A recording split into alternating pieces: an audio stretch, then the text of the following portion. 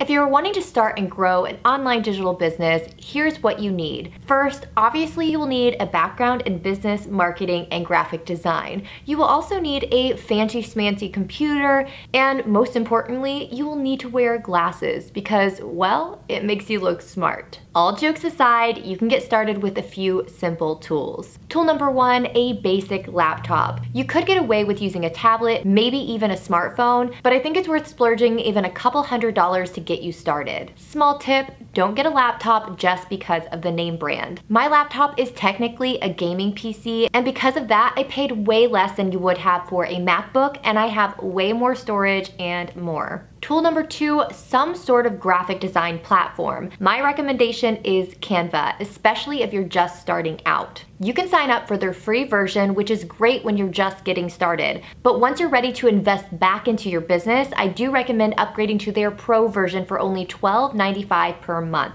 This is an affordable way to up your game and open up way more features. And if you're even a little bit interested in trying out their pro version, there is a link for a 30-day free trial for their pro version in the description. Tool number three, you need some sort of project management system.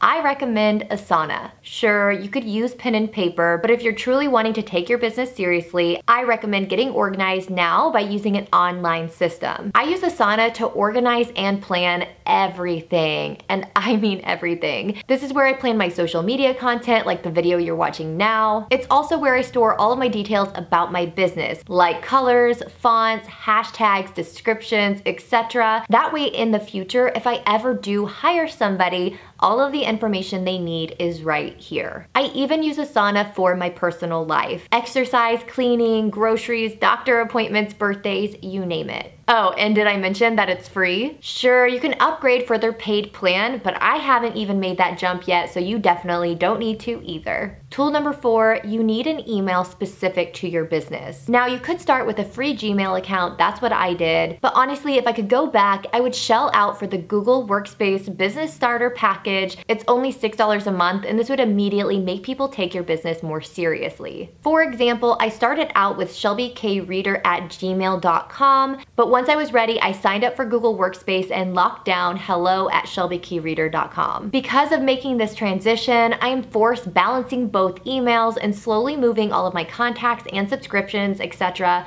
to my new email, and that's kind of a pain. Another benefit of having a business email through Google Workspace is that it actually helps with your Asana account. So with Asana, you can sign up with any type of email, but if you want access to creating teams, which really just means all of the separate categories. For me, I have executive, operations, products and services, etc. You will have to have a business email account to be able to unlock those features. Tool number five, if you are planning on selling anything, obviously you need some sort of e-commerce platform to sell your product. Etsy is the perfect place to start. They charge you around 20 cents per listing every 4 months, and they also take a transaction fee of about 5% per product you list. But in return, they give you an easy to build shop and access to their 81.9 million buyers that purchase goods through the Etsy ecosystem in 2020. Now you can also create your own e-commerce website. I use Squarespace and I can't recommend it enough. Squarespace makes it so simple to build a website with their easy to use templates, even for beginners, but the basic commerce Squarespace package is around $35 a month. That is why if you're just starting out, you might want to try something like Etsy. Because if you think about it, on top of the $35 per month, you also have to think of the marketing aspect of selling on your own website. You can hype up the SEO on your website, but you'll definitely need to be doing some sort of outside marketing to get traffic to your website and products. Whereas with Etsy, you have access to their audience and it is easier to get traffic. I hope to be launching my own products soon on my website, and when I do, I will walk you through the process and we can also test out some marketing tactics as well. Tool number six, you need some sort of bookkeeping system. I know it's a yawn to talk about accounting, but you should establish this even even if you're not really bringing in an income and if you don't have a lot of expenses. Because if all of your dreams come true and one of your products blows up, you want to be prepared. You don't have to use the tool I'm going to recommend. You can start with something like Google Sheets, but once you are ready, I do recommend QuickBooks. Seriously, I know there's a lot of different options out there, but QuickBooks is so